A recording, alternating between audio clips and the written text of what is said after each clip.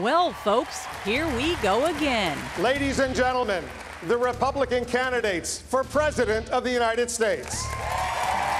With the 2012 presidential election just 14 months away, I simply want to get America working again. The Republican challengers, this is just flat out wrong, are off and running. America's economy is in crisis. With unemployment above 9% and the economy reeling, our debt has gone up nearly triple. They're lining up for a shot at the White House that they believe is up for grabs. But as the candidates scuffle for attention, there's one would-be contender who turned heads and made headlines by choosing not to run. Mitch Daniels. Indiana's popular governor, Mitch Daniels. So you weren't teasing people that you were going to run for president, were you? Honestly, no. No, I wasn't. I think I irritated a lot more people because I didn't go for it. But I did look at it seriously eventually. And why not? Daniels is a rising star, a former advisor to President Reagan and George W. Bush's director of the Office of Management and Budget. I say let her rip. He was elected governor of Indiana in 2004 and turned around a struggling economy.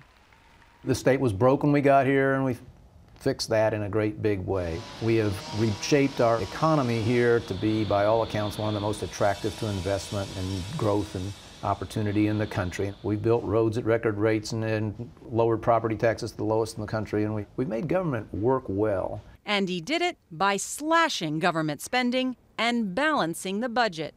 But one thing we've, I think, demonstrated here in Indiana, where we have fewer state employees than the state did in 1976, is you'd be amazed how much government you'll never miss.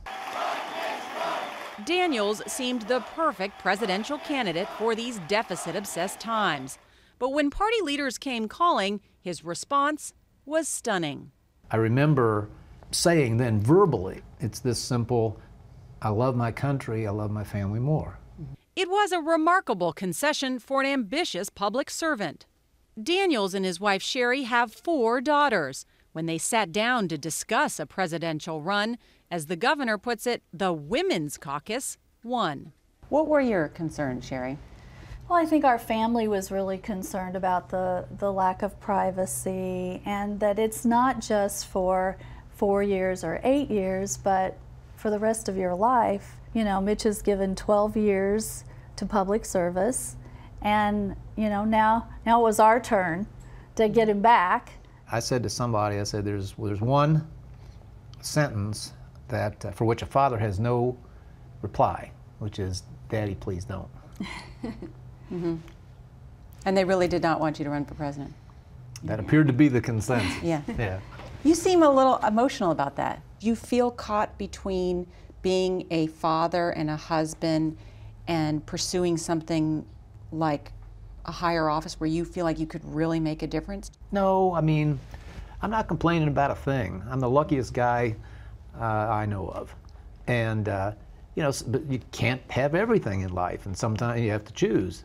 But political insiders whispered there was another reason. Daniels wasn't running, they said, because he and his wife would face difficult questions about an intensely private episode in their marriage. Your marriage has been interesting. Most people have interesting marriages. What happened? Well, what happened was what happened was a happy ending. And I always say, if you love happy endings, you'll love our story. Their story is that after 15 years of marriage and 4 daughters, they divorced in 1993. Sherry moved out, briefly remarried, divorced her second husband, and then remarried Daniels in 1997. Sherry, you know, people said that when you guys got divorced, the suggestion out there was that you had abandoned your 4 girls. Was that hurtful when people wrote that? Well, it was, because it wasn't true. I didn't move to California. I lived within, what, a quarter of a mile of the house, and so that simply didn't happen. They insist there are no dark secrets preventing him from running. Is this a middle-age thing? No, I had my first one when I was 21. I owned a bunch of them. Either way, Daniels isn't a candidate, but that doesn't mean he's going quietly.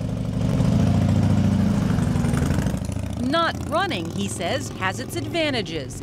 Among them, he's free to speak his mind about our nation's problems. What do you think about Governor Perry calling Social Security a Ponzi scheme? And it is a monstrous lie. It is a Ponzi scheme. As far as it goes, he's not the first, and as far as it goes, that's not inaccurate. A Ponzi scheme is something where you take money from people today. They may think they're investing. It's being given out the back door to somebody else. You agree with Governor Perry? Well, that is the structure of Social Security. There's no secret about that. Daniels doesn't shy away from controversy. In Indiana, he's been called anti-union for restricting collective bargaining. He passed a law withdrawing funds for abortion providers, and he angered immigration rights groups by fining employers who hire illegal immigrants. What matters is not winning the next election. It is acting while there's still time to save our republic. America, he says, has some tough choices to make, and he discusses our problems and offers some possible solutions in a new book, Keeping the Republic. I read this book and I was scared. Is that what you meant it to do, to scare people? For the country? Yeah. Yes, people ought to be scared. If we don't make changes, we will ruin the American project. And by that I mean the dream that has attracted millions to these shores, that a person can start with nothing and rise to the top. He's worried that our staggering debt, if unchecked, could signal the beginning of America's decline. There is a long, clear history of nations rising to greatness and leadership and then falling. And interestingly, I quote a historian who says it always starts with the money. First they spend themselves into a corner, borrow themselves into a corner, and the rest of the fall flow, including military defeat sometimes, flows from that. Well, thanks for coming back. And Daniels says we urgently need to balance our nation's books. Good job. That's a good result. As he did in Indiana, by taking big government out of the equation and letting free enterprise take over. I think the important part of life, the heart of American society, is the private sector. It's what government should be there not to dominate it and to dictate to it, make all the decisions, but to do those things we have to do together to make private life flourish. Next time I see you, maybe it's a single digit, huh? Sit in on a few meetings with him, and his focus on the bottom line is hard to miss. So you've cut it in half. That's good. You've been working. Whether he's tackling an environmental project, welfare reform, or child protection. That way you'd be steadily raising the bar. For now, he'll continue working on Indiana's problems. And as for what the future may hold, while he won't be our next president, who knows what the next phone call may bring.